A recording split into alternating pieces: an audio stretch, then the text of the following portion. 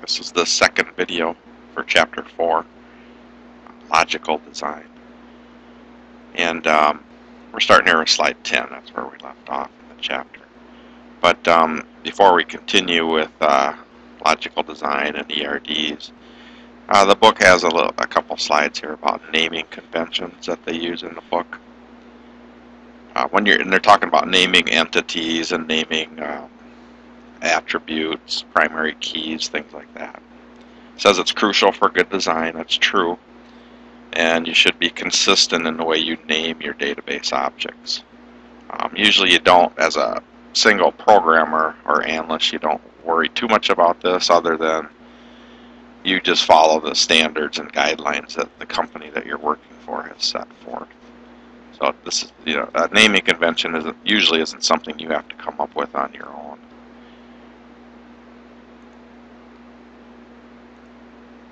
The naming conventions they use in the book says the entities, and then when they become tables, are named single nouns, like a student or a tutor or an employee.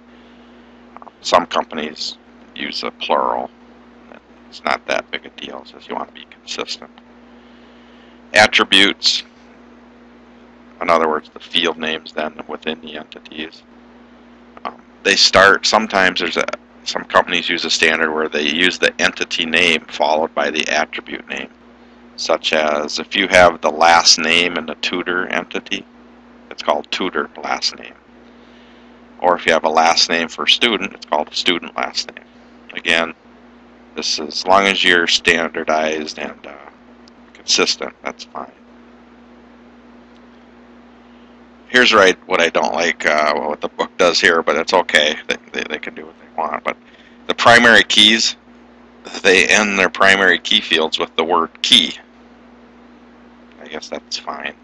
But usually what we've seen in the databases we use in Access, like the primary key usually ends with the word ID or number. For instance, a student table, in the book they're going to call the primary key student key instead of student ID or student number. That would be the same with, like, if you had a order entity or an order table. Instead of order ID or order number, the book would call that order key. I just don't like the word or that convention, but that's okay. And then it says the foreign key retains the same name as the primary key, and that is a good idea. You'll see some databases don't do that. Their foreign key, they change the name a little bit, and I think it's confusing. I believe that the foreign key should retain the name of the primary key. Remember, that's the field that links the two tables together to form a relationship. Okay, so let's keep going here. This is a really good table here, or excuse me, not table, it's just a chart, I guess I would call it. Now remember, when we started this class, we were basically looking at an existing database in Access, so we use the term such as table. That's where the data is. Inside of a table, of course, it's made up of fields and records and fields. Some people use the word columns and rows. That's fine too. Either one, you can see they all mean the same thing here in physical design. I said we took a step back into logical design. So this is before the database exists. When we're in logical design, we refer to the table as an entity. Remember, an entity is a thing that we're going to keep and store information about. And then the word for field is attribute. Okay, so attribute. Those are the terms that we typically use in the logical design stage. Once we have our logical design completed and we go create that physically in a database, then entities become tables, attributes become fields, and then when we add data into the table, we're adding rows or records of data. Over here on the right side, you see the theoretical names. Typically you see these used in theoretical type database classes, say at a four-year university. You don't typically on the job hear people using these terms too much. Maybe attribute. Again, that's the same as a field or a column. But relation, some people might refer to a table as a relation, but I guess I never do. But theoretically, could refer to it. And then the theoretical term for a record or a row is a tuple or a tuple. Some people pronounce, and you hardly ever hear that in the real world. That's usually typically, again, a theoretical type of term.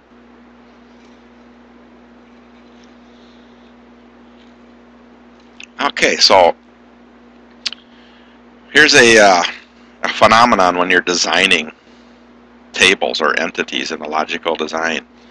It says you may come up and you're starting to list or number attributes. So let's take this example over here. They're keeping track of all the tutors at a school. So their primary key, they're going to assign a tutor ID. I guess that's similar to a student ID. And they got their last name, first name. Whoops, let me go back. They got their last name, first name, phone, email, hire date. And then they're going to list the courses that that tutor is able to tutor in. So they say, well, a tutor could tutor in more than one course. So they start to list or number these attributes. Usually when you see that, that's a warning sign, and that's called a repeating field. You don't want that in your database. It's tempting to do that, but let's say one tutor did tutor in 3 courses, so it might work for them. But wonder if they only tutored in 1 course, then they would have 2 fields here that are null or blank. They'd be wasting space. Or wonder if a tutor was able to tutor in 10 courses. Would they then add 7 more attributes here? That's not a good idea when you see this numbering. So what you do, it says numbering attributes is always a mistake. Well, it is. It leads to a lot of bad design in your tables. It says that you should split it up. It's really a one-to-many relationship. You have your tutor information here in the tutor entity. And then you have your course information here. Okay. And then you would create a relationship to show the relationship between the tutor and the courses. And we're coming to, I think, a better example of that. But we're going to go first we're going to go through 3 types of relationships between entities. We've seen a lot of one-to-manys. That's the most common. There are such things as one-to-one relationships. And then there's many-to-many relationships. Many-to-many can only exist in the logical design stage.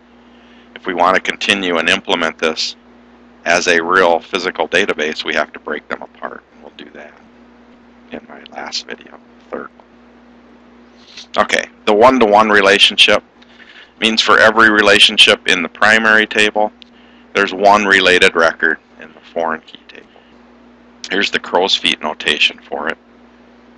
You can have a 0 or 1 relationship or an exactly 1-to-1. A 0-to-1 just means that there doesn't necessarily have to be a related record in the foreign key or the child side. That's the only difference there. It says 1-to-1s are rare. That's true. And there's 2 main reasons why you would use 1-to-1. One of the reasons is to get rid of null entities. Okay, so that's one reason. And the other reason is for security. There's some examples of this in the next couple slides. Here's where you might prevent or use 1-to-1 relationship to prevent nulls. This is the example the book gives. But I'll use my own example and let you read about this one in the text. But my example would be, let's say you have customers. You have a customer table or a customer entity. And some customers, or all customers, would have their address information. So address 1, address 2, city, state, zip. Well, some customers want and have a different shipping address. So you could add several fields. Shipping address, shipping city, shipping state, shipping zip. But let's say only 10% of your customers really used a different shipping address. Most of them just use their regular address. That means in 90% of the records in that customer database, those special shipping records would, special shipping attribute fields would be null. So you might create another table, one just called customer shipping info, and have a one-to-one relationship there. So that's another example. Again, you could read the book's example here with library resources that also shows and it demonstrates why you would use a one-to-one to prevent nulls.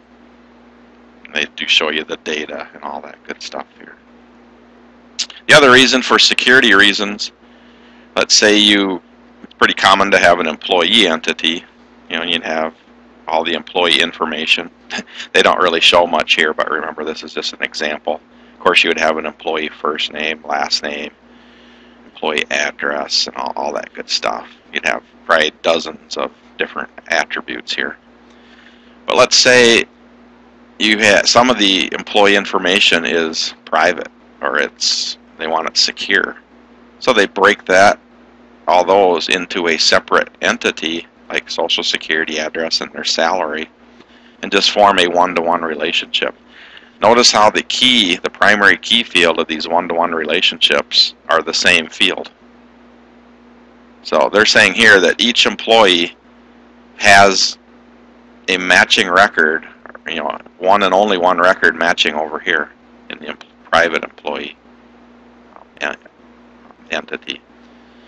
And each one of these records refers back to one and only one employee. So this is a good example of one-to-one for security. The reason they say for security is because you could give someone access to this employee table now just to look at it, and they can't see the employee's private data. Only people who are required to see that or authorized to see the private data for the employee, such as maybe a manager or the HR department or someone like that, they would be given access to this particular entity to look at also. Whereas just maybe a regular employee only needs to maybe see some of this other information about the employee. This isn't, this is used occasionally. There are other ways that you can do this for security.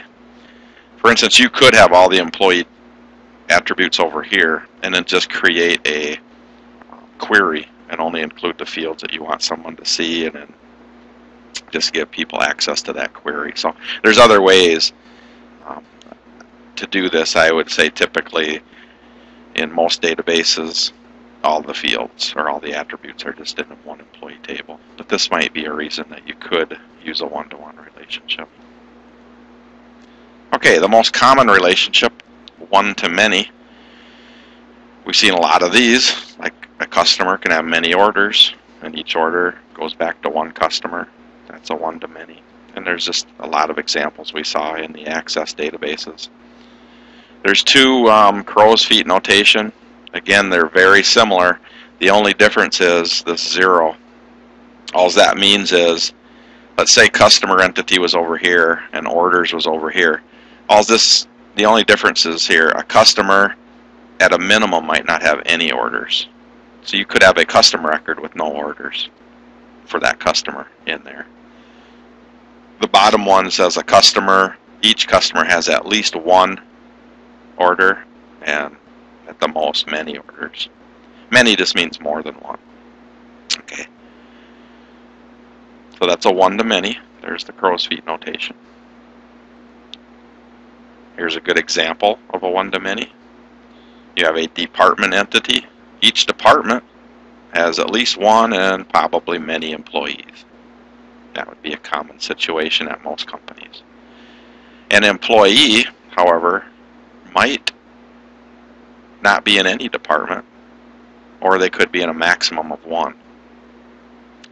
How could they not be in a department? Well, see this department key field? That's the foreign key, right? That relates these two entities. This is not a required field. Notice it's not in bold. That means when you enter an employee's data here, you put in their first name, last name, and probably a whole bunch of other attributes that's not showing here. And then in a department key, since it's not a required field, that employee might not be part of a department. Maybe they're a temporary employee. Maybe they're in executive level management and they don't really have a department. So that's why that is not a required field. Therefore, this minimum cardinality becomes 0. If your company says, hey, each employee, we for sure they are in a department. So they would require this field to be filled in. This would become a 1 right here. This 0, minimum cardinality, would become a 1. Minimum cardinality just refers to the minimum number of records that are related to each record in one table. So at a minimum cardinality for a department, they're saying a minimum, the department has to have at least 1 employee. An employee and a minimum here has to be in 0 departments. And again, this is either a 0 or 1, and it's all depending upon whether this foreign key is a required field or not. If it's not required, then the minimum is 0. If it's required, then the minimum is 1. Here's the data that kind of demonstrates that relationship we just looked at with departments and employees. A cross-relationship error, you might say, well, why don't I just put instead of putting the employee key, or excuse me, instead of just putting the department key here in the employee table, why don't I put the employee, whoops, go back again. Why don't we put the employee key over here in the department? So they get this, what's called a cross-relationship error. It says it wouldn't be easy to enter data here. It just wouldn't work really well. Mainly a department that has many employees, there's only 1 field here to show that. So you want the foreign key on the many side. That's kind of what it boils down to here. So this bottom one is not good. This top one is the way it should be, this top. The foreign key over here on the many side. In this case, the department is the parent table. The employee is the child table. Because it's the many side of the relationship. Okay, that's the end of this particular video. I'm going to do one third video that covers the rest of the chapter.